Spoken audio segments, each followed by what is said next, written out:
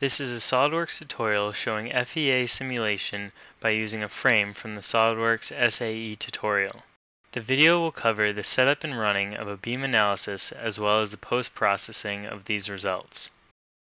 One of the many ways to view the results of this study can be seen here. It shows the displacement due to the loading on the frame. The first step in this analysis is to open up the file being used. It is generally a good idea to create a new configuration by selecting the Configuration tab, then right-clicking the part. New configuration can be selected and then named. For this analysis, the focus is on the main frame, so the tabs as well as the engine mount folders can be suppressed. Because the suspension has not been included in this analysis, there needs to be supports for the forces that will later be applied. This model already has them in a suppressed folder, which can be now unsuppressed. Now the simulation study can be started by first going under Tools, then Add-ins and selecting SolidWorks Simulation. A new study can be created under the Study Advisor drop-down. Select Static for the type and give a name to the study. Under folders in the simulation tree, elements can be selected to be treated as beams or to be treated as solids, depending on the analysis. For this case, all elements are considered beams. The rigid structure that was added in needs to be defined as a truss because it only needs to resist axial loading.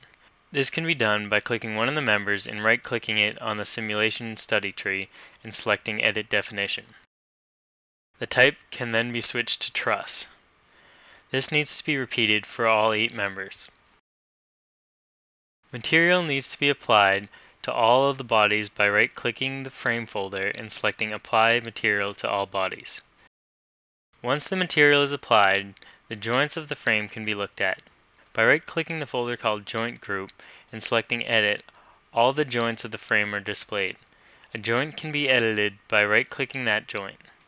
This will show all members that meet up at that one point. The joints can then be recalculated if necessary.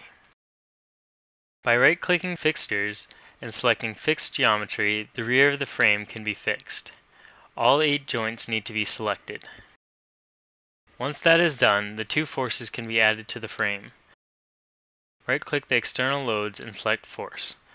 Select Joints under Selection and choose the joint on the end of the truss member. Use the front plane as a reference and then add the force, which in this case is 169.7 newtons, normal to the plane. Repeat for the opposite side, but change the direction so that the force is going in the opposite direction. The study can now be meshed by right-clicking Mesh and selecting Create Mesh. Once created, the study can then be run. Once the study has been run, the stress is displayed. A new displacement plot can be added in by right-clicking the Results folder and selecting Define Displacement Plot. The plot created here is for the displacement in the y direction and it uses an axis for reference.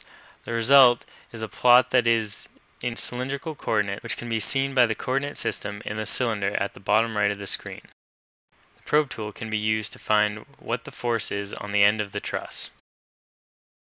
To view the shear and bending diagrams, right-click the Results folder and select Define Beam Diagrams.